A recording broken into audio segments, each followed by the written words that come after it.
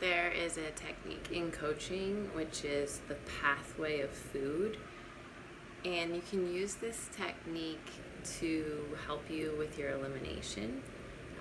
You can use it to just connect with the pathway that food goes. So it has been referred to mouthing, but it has been called mouthing to analing.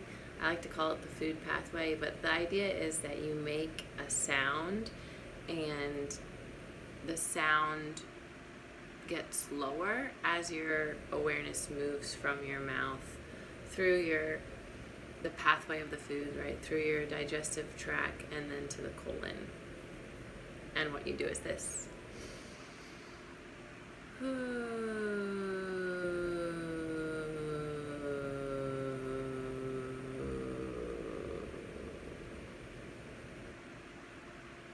Just let your awareness move from your mouth to your anus. And the idea is to let your consciousness, your awareness move through that pathway and just to see if there's any stuck points. I notice that when I do it, it does help apana prana, which is the downward flow of energy.